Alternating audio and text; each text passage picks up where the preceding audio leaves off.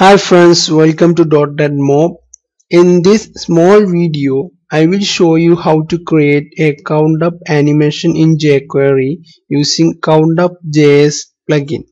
You can find more about the plugin by just googling countup.js plugin, where you can find more documentation about the plugin and how you can use it, how you can implement it on your upcoming projects. With this video, I am just making you aware of this small plugin. I hope you will like it. Let me show you the demo of countup animation. This is how it works. It starts counting from 0 up to 4200. Okay. You can download this source code, project source code from the link given below in video description.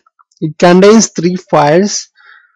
First one is the index.html file itself, then the Jquery library, then the plugin countup.js minified file. This is my index.html. It starts with HTML tag, then head tag. Inside the head tag, I have given two script file references. First one is for the Jquery library, then the countup plugin. Inside the body, I have two HTML elements. First one is the div, then the h1. Div is the container for this h1, and inside the h1 we have given the number. Along with these elements, I have given inline styles like background color, text alignment, text color, padding, like that. Then the rest of the code is inside the script tag, and here you can see a variable option, and it is for the animation. This is where we define the characteristics of our animation, how we want to configure our animation. First one is the use seeing is it determines whether we want the smooth animation of the number. Then we have use grouping. It can have true or false. Use grouping means do we need 1,000 groups. Here you can see we have grouped numbers on the basis of 1,000. And next attribute is a separator. What is the separator for the 1,000 or grouping? Here we have the comma. If you want to replace comma with another character, you can set it here as separator. Then the decimal character. In almost all situation, the decimal character will be the period character. If you want to set that with another character, you can set it here.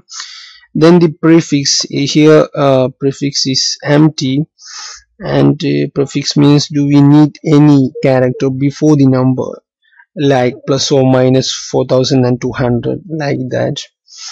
And then the suffix also empties in this case. And if you want any suffix, that means character after the number, like percentage, if you want percentage or something like of 50%, then we need suffix as percent. Okay, in that case we need to set suffix as the percent symbol. Okay, and then we have defined a demo variable here, and it is initialized with the countup countup method that is defined inside the plugin. Then we pass the first parameter as counter. Is actually the h1 id. That means the selector where we define, or where the plugin identifies which element we want to use for the countup animation. Then the second parameter is the start counting number. So here it is 0, so it will count from 0. Then the third parameter is the end final number, so it will count up to this value, that is here the 4200. Then the number of decimal is 1 here. If we set it 2, then we can see 2 zeros here. That means the number of decimals. Then we have here 2. That means this parameter is for the duration of the animation. If we set it to 1, the animation will be faster. If we set it to 5 or something, okay, it will be slower than before. Okay, then the options, then final parameter is options that we define here. Then we started the animation by calling the start function. That's it, guys. Like I said, you can download this source code from the link given below in video description. Thanks for watching this video.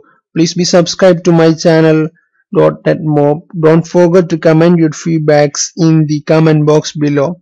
Please support my channel by liking and sharing this video. Have a nice day. Bye.